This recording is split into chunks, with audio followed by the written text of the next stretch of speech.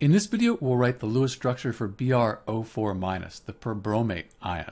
Let's count the valence electrons up first. We have 7 for bromine, plus oxygen is 6. We have 4 oxygens though. And this negative, that means we have an extra valence electron, plus 1. You add these numbers up, you get 8 plus 24, 32 total valence electrons for BrO4-.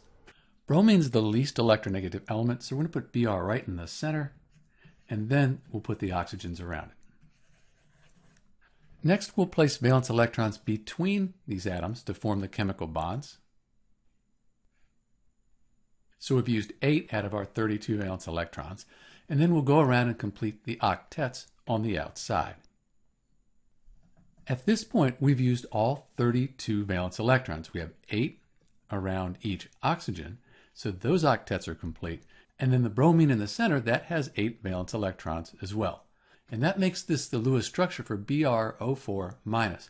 There is one last thing we need to do, and that's to put brackets around this and a minus side on the outside to show that it has a negative charge, that it's an ion.